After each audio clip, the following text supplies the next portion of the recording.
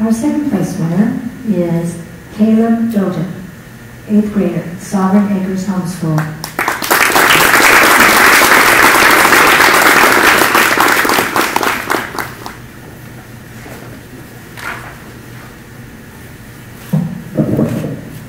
The 10th Amendment, the importance of limited government. You hear of battles in Congress over proposed bills, new healthcare laws, and budget reforms. American government appears to have transformed into a complicated mess. Is this what the founders intended? When we read the Constitution, we find what the founders considered to be an optimum government. They believed that the United States of America should be a government that is limited in scope, emphasizes states' rights, and focuses on local control where individual members of a community could have an impact. The Founding Fathers concluded the Bill of Rights with the most important amendment, an amendment that placed boundaries on the federal government's actions. The powers not delegated to the United States by the Constitution, nor prohibited by it to the states, are reserved for the states respectively, or to the people. Under this amendment, the federal government can only do what the Constitution delegates, as Lord Acton rhetorically quipped, power corrupts and absolute power corrupts absolutely. Our founders understood the absolute necessity of limited government. As history proves, nations that have centralized their power have led their people away from freedom and toward tyranny. Sadly, America is turning away from the principles of the 10th Amendment. Consequently, we have countless unconstitutional systems such as national health care, stimulus plans, and the National Education Association. The founders meant for the lesser government to have the greater power.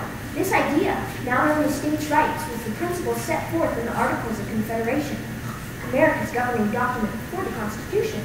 This principle asserts that every state has a distinct identity. Every state has diverse traditions, unique customs, and different ways of life. Therefore, each state should pass its own laws and govern itself. This was the principle taught by the founders, practiced by the country, and defended in the war between the states. Think about it. How many of us have even met the president, much less influenced him to act for a cause we believe in? When we bring the government down to a more local level, we each individually have a much greater influence on our community. For example, I can attend town meetings, meet with a local candidate, and attend county political events.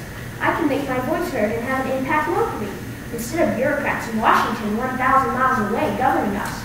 We should be governed by our own local people who know what we need in a state, a county, and a town. The founders had a design for the United States of America, and they understood the importance of local government. Their detailed document described a government that emphasized states' rights and had local governments that cared about every member of the community. With such a wonderful heritage, let us make our voice heard. As citizens, we can influence the government. Let us exercise our rights to bring our country back to the principles it was founded upon.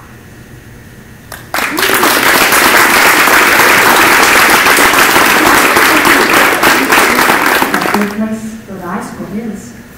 Would Juliana Doden please come to the mic and read us? She is from Sovereign Acres Homeschool, and her topic is, as her brother, limited government. But it's not the same essay. They are different, very different essays. So Juliana, please come and give us your essay.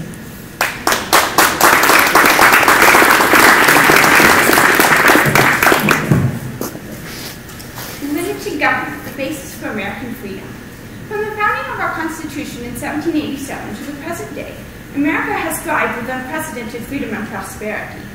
Thousands from around the world have immigrated to our soils to find rest from tyrants and wars. Unlike the petty dictatorships rising from tribal groups, or the charismatic despotism of civilized Europe, America's governmental system has provided for the honest representation of the people through the limited government described especially in Amendment 10 of our Constitution. Yet many in our present day are attempting to redefine the so-called living Constitution. Dodging the limitation of federal power, a limitation protecting the freedoms we have so long experienced. It is only when we understand the original intent of the 10th Amendment, the importance of limited government, and the grave consequences unchecked government will have on the next generation that America's prosperity and influence will continue. In an age where relative interpretations abound, perhaps no other amendment to our Constitution has been so undermined than the 10th Amendment. When our founders stated the powers not delegated to the United States by the Constitution, nor prohibited by it to the states, are reserved to the states respectively, or to the people, They base the success of their American experiment on the ability of their posterity to heed the simple message of the 10th Amendment, the vital philosophy of limited government. With English tyranny and revolutionary upheaval in France playing out before their very eyes, our founders understood the importance of limited government based on the Judeo-Christian doctrines of the depravity of man and the sovereignty of God. If man is inherently sinful, he cannot be trusted with totalitarianism. Rather, it is vital that checks and balances be placed to ensure that freedom be maintained. Furthermore, if God is sovereign, government must remain within the divine jurisdiction given her as vice-regent of an all-powerful God. No government should have complete and total sovereign power on earth. A people that allowed such usurpation would, therefore, suffer from both the tyrant and from God. Unfortunately, rejecting our forefathers' wisdom has led to disastrous consequences. As Francis Schaeffer correctly observed, the basis of the American Revolution, which placed God above government, has virtually disappeared. Now the United States federal government has continually taken over the very power that the original government did its best to curtail, limit, and resist. America is now confronted with two divergent paths. Will she choose to adhere to the principles of limited government, or to ignore history and follow the precedent of failed socialist regimes? In America 2025, will I have the freedom to educate my own children without government intrusion? With the ever-increasing threat of nationalized health care, will my parents be able to obtain quality medical services? The decision lies in the hands of my generation. The choice is clear before us. To continue to allow unchecked centralization of the federal government will only send us to the same ruins as Soviet Russia and Nazi Germany. The boundaries of the 10th Amendment have paved the path to the freedoms we enjoy today. As Americans, if we continue to enable tyranny, we overlook the original intent of the 10th Amendment, the vital rule of limited government, and the dire effect socialism will have on the generations to come. Will we learn from history?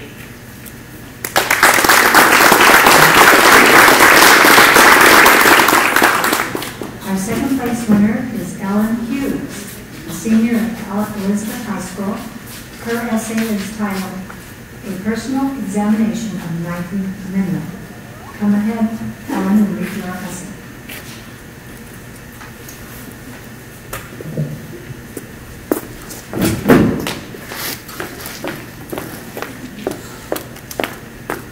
Good evening.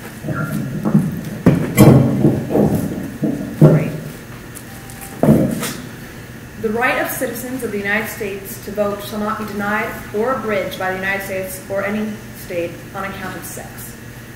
The efforts of suffragists, politicians, and citizens who feverishly campaigned with patriotic devotion across America for women's suffrage were realized in the passage of the 19th Amendment. In becoming the supreme law of the land as of August 18, 1920, just before the birth of my grandmothers, the fabulous repercussions of this legislation have not only guaranteed the unprecedented right of a woman to cast a ballot, but also to pave the way for women to become active, equal citizens of the United States of America that they are today, a privilege I am proud to celebrate and exercise. In 2010, after the midterm elections, the GOP coined that year the Year of the Woman, to commemorate the sheer number of women who ran for office and became elected. This election year is no different. It is encouraging to know that we are becoming a nation with more and more women in pivotal roles.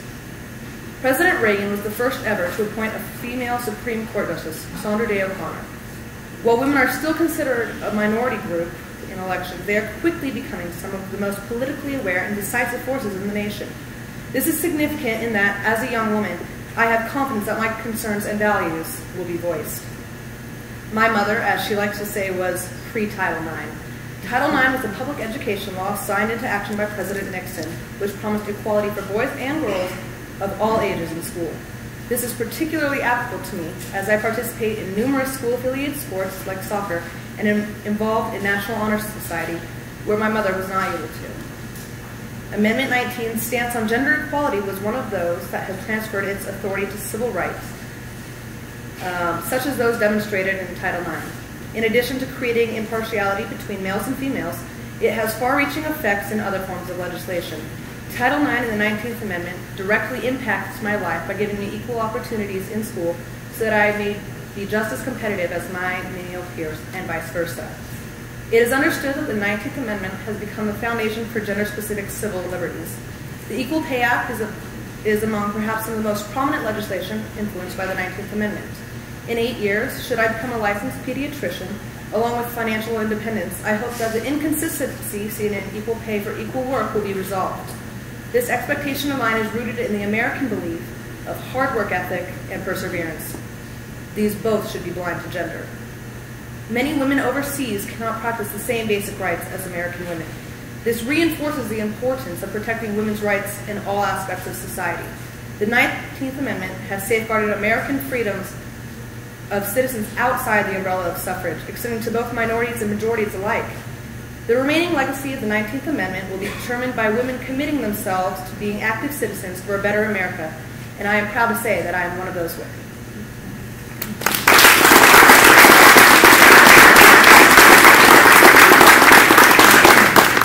The first place award winner for the 2012-2013 essay season is from Elizabeth High School, obviously, and the award goes to Riley Ritzinger. Please come forward and read the essay.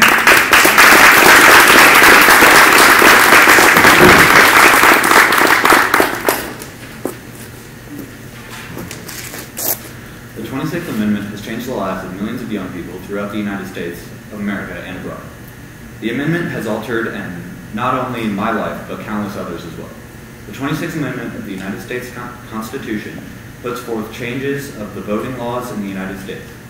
This amendment was presented during the horrors of World War II, or the Vietnam War era, when people became distraught that young men of 18 could be sent to war through a draft, but they could not vote for the leaders that controlled the very war that they were fighting. Also a hopeful future serviceman myself, I can say that this ideal appeals to me and all others in my situation. Unfortunately, many of these new voters would register as Democrats who support the end of the war. This trend has continued even today. Many young voters automatically register as Democrats because this is what is viewed as cool or hip. However, many of these young people do not research how each party matches their views before registering. This revision of law may very well have determined the outcome of many an election. This not only affects citizens of the United States, but of any country in the world. The United States is unquestionably one of the foremost superpowers of the world. Thus, the decisions made by the leaders of the U.S. will often affect all other countries. By lowering voting age, my life has been affected by the decisions made of these young people. There are varying opinions as to whether this amendment has had a good or bad effect on America. In many cases, the law has proved counterintuitive for the Republican cause. Take this past election, for example. Young people aged 18 to 29 represented about 19% of the voting population, and 16% of these new voters cast their ballot in favor of Obama. This is just a recent example of a decades-old dilemma for the Republican cause. This amendment has provided me with the ability to make a difference in my surroundings, which is something that many teens find hard to achieve. A teen is growing up. They are continuously told through actions, implications, and being told by parents and teachers that they have no actual rights in the public eye. Until a teen turns 18, they have no say in society. After becoming an adult, a young person finally has a say in public affairs. Voting is a major part of that freedom. The 26th Amendment will provide me with many opportunities that would not have been presented to me even 45 years ago. It is often said that even one vote can make a difference. I am eager to make my mark on tomorrow's election. Part of this eagerness lies at the base of my very being. I am raised in a very politically active family that has encouraged the creation of individual belief systems and to be politically active. Contrary to most teens, I do not depend on my parents to tell me how I should vote, and I do not just go with the flow and vote for who is cool. I have my own ideas and that I would like to translate into votes.